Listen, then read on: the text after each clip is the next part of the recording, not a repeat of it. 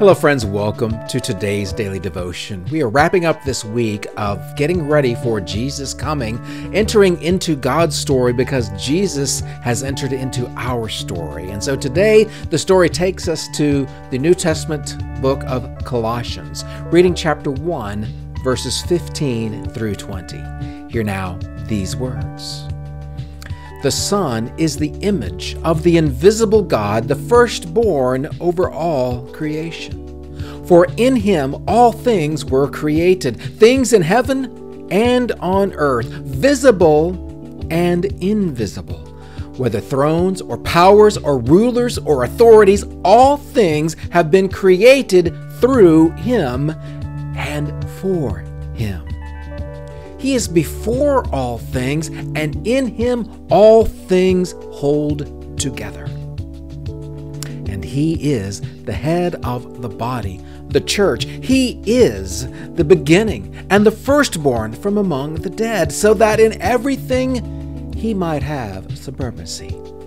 For God was pleased to have all his fullness dwell in him, and through him to reconcile to himself all things, whether things on earth or things in heaven, by making peace through his blood shed on the cross.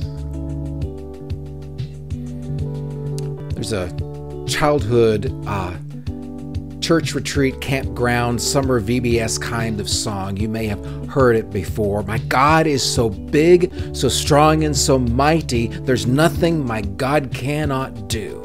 And we have these hand motions that go with it. My God is so big, so strong, and so mighty, there's nothing my God cannot do.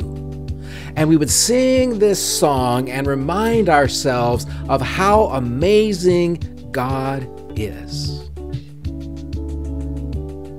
But do you realize that all the amazing bigness of God, the master of the universe, was contained in the small fragility of a newborn little boy?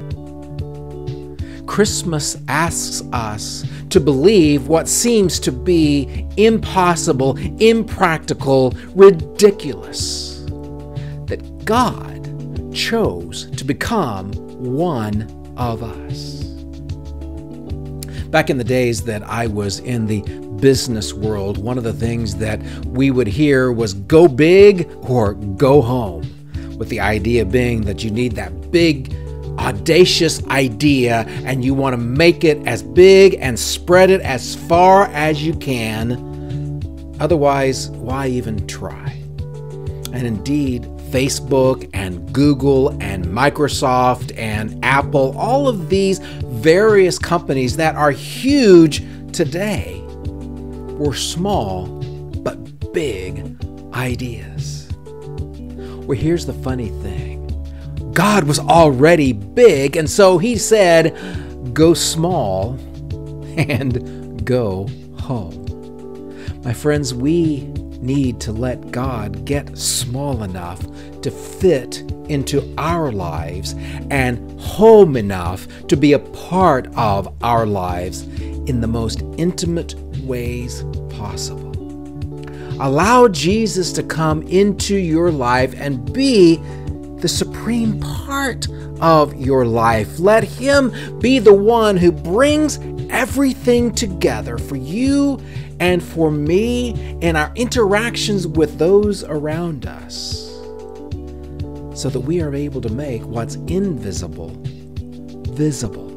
What is that thing? Love. Go local, go home. Let love go big in you. And I hope that this will be the way you get ready for Jesus. Here at Goldston Methodist Church, we are a people striving to do this, and you're invited to be a part of this movement. Come be local with us. We are at 185 Hillcrest Avenue in Goldston, North Carolina. If you are anywhere close to us geographically and you're able to be with us in person, please come and be a part of our gathered experience. We will meet at 10 a.m. for Sunday School Faith Formation, and then at 11 a.m. we will have worship and praise of Jesus Christ. If you can't be with us in person, then you're welcome to be a part of our online virtual community. We live stream on Facebook at 11 on Sunday mornings, and that video is posted to YouTube so that you can be a part of what we're doing remotely if you can't be here locally. I personally think there's no substitute for being a part of a local congregation, but if that is not possible for you, for whatever reason, don't let that hold you back from being part of what God is doing. And I'll see you on Monday for another daily devotion.